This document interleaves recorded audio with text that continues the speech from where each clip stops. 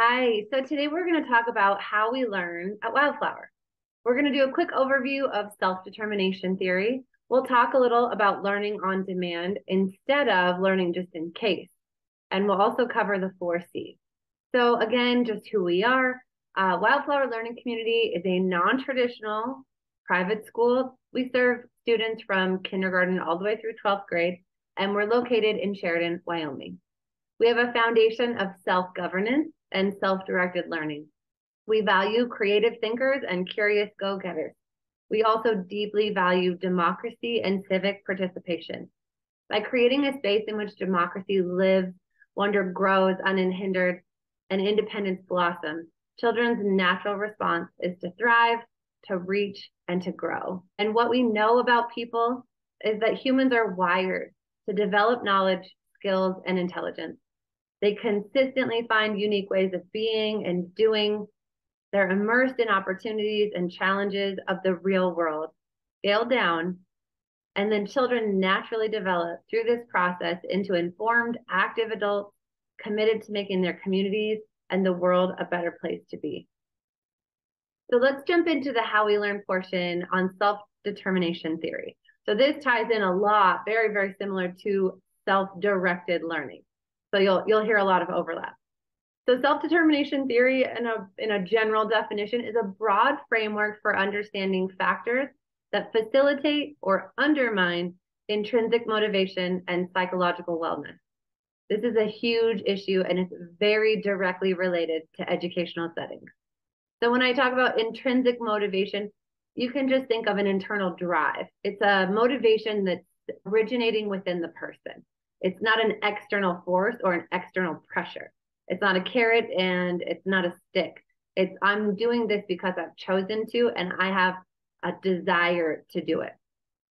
So the conditions that support an individual becoming self-determined or having that intrinsic motivation, which is very powerful in our lives, there are some things that they need to have in the environment, in their experiences that will allow them and facilitate that development. So 3 of those key factors are relatedness, competence, and autonomy. So relatedness refers to a need for caring individuals within your context, in your space, in your environment. So those deep relationships and those trusted adults and or peers, those are very, very important and impactful on a child. And competence refers to the need to feel the effects of one's own behavior. So I really want to own my own wins and I want to learn from my own losses. Oftentimes in a very traditional classroom or a traditional learning environment, the onus and the responsibility of the learning often lands with the adult in the room. And children don't feel the effects of that to the same magnitude as if they are driving the bus themselves. Which gets us into autonomy, which is the right or the condition to be self-governing. So I have a say in how things go. And then I feel the effects of my decisions and my behaviors. It also refers to the need to feel that I'm acting out of my own sense of volition and my own sense of self-endorsement. I make a meaningful choice, I act it out. I have compassionate, caring people in my environment, and I feel the effects of my positive and my negative choices. All of that, when you feel that relatedness, when you operate with competence and you're acting with autonomy and freedom and free will, what they find is that that human becomes independently motivated and it brings them to self-determination. And what we see in the learning environment is this creates a very, very great space for the learning to be sticky. So if you're making choices and you're engaging with that content or that skill or that concept, whatever it is, that is the kind of learning that a person holds on to because they've sought it out in the first place. So it's very powerful when you get self-determination in action in a learning environment. So self-determination talks a lot about motivation. And it's coming from within rather than coming from without. And that's the real key detail to get that differentiation.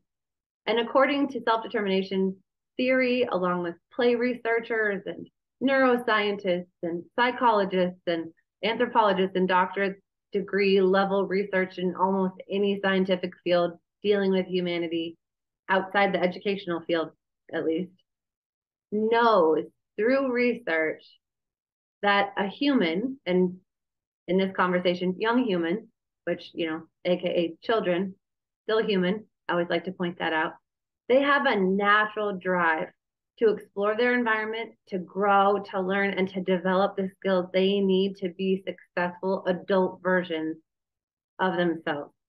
And an important goal of education then is to cultivate this inherent drive, this interest that exists within the learner.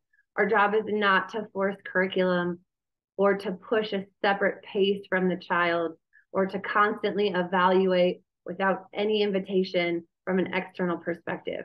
Our job is to create space for that child to flourish, not to crush that natural, intrinsic, internal drive.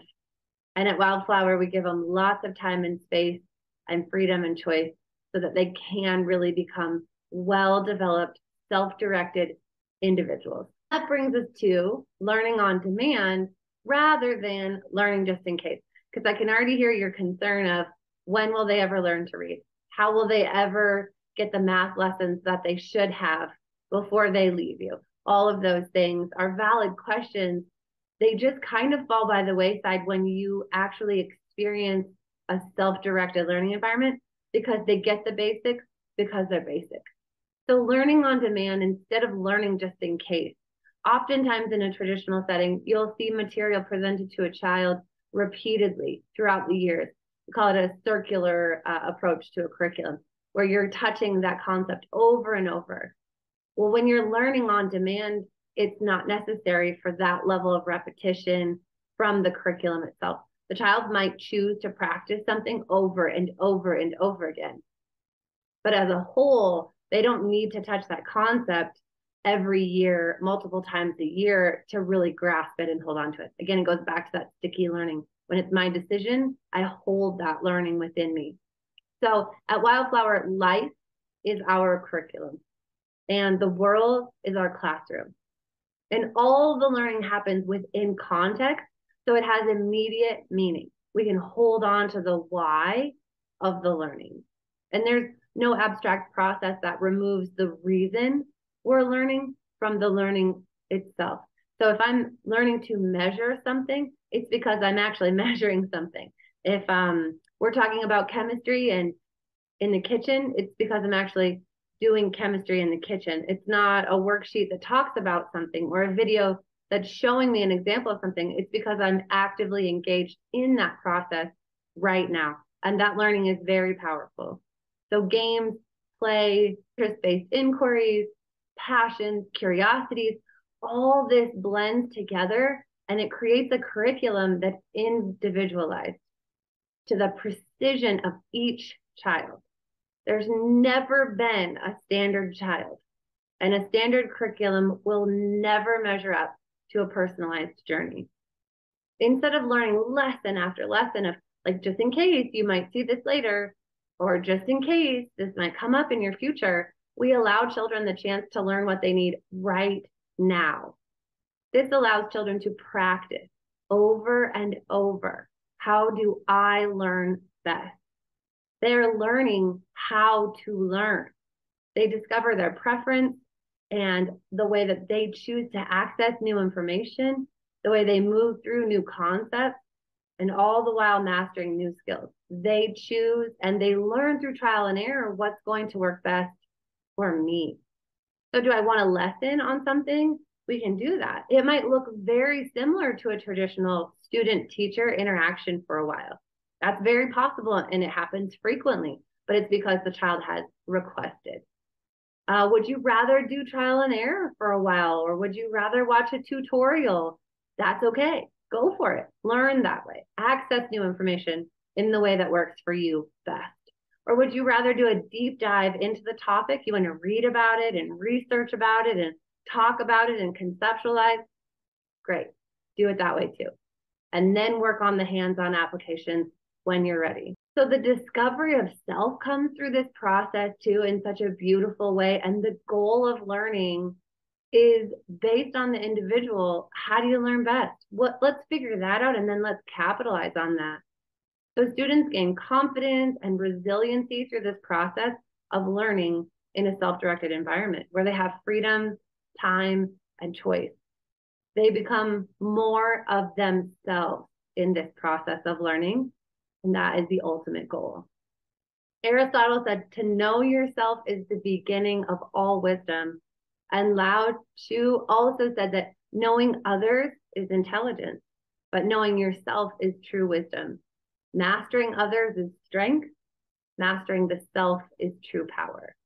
And the world needs these kids to be fully engaged with life, to shine and to be unique. And at WyldFlower, we love to celebrate that process of coming into oneself, that they occupy their space and they feel their emotions and think their own thoughts. We don't need cookie cutter versions of humanity.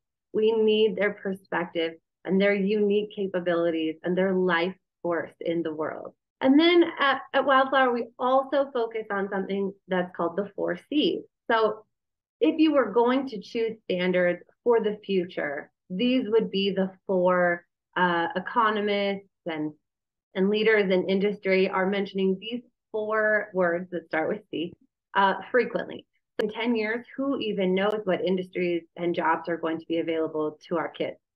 They haven't been invented yet. So how can we prepare them? How can we know they have the resources required to thrive in those environments, in those positions, if we don't even know what those positions will be? So these 4 C's really allow a child to be flexible and agile and to succeed no matter what the skills are in demand at the time that they're adults. So they're not specific skill sets. We're not, doing rote memorization to master this one tiny little box of content.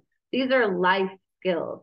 No matter the field, the consensus on the skills that adults are going to need moving forward in the future and now are critical thinking, creativity, collaboration, and communication. So jumping into what is communication. When we talk about communication, we're talking about the practice of conveying ideas quickly and clearly. Much of communication is text-based and it lacks tone, which, I think we've all gotten a text message that we misread and we inferred what it meant and it didn't mean that at all. So it's important that they understand how to transfer an idea clearly and proficiently. It's extremely important in our personal life and in our workplace. Still more important is the ability to communicate with a person across the table. This includes minimizing tangents. How do I tie a story together without losing you? Rabbit trails, sometimes we call them. Speaking directly to the idea and checking for understanding, making sure we can tell if the other person is still engaged with us. Sometimes we say read the audience.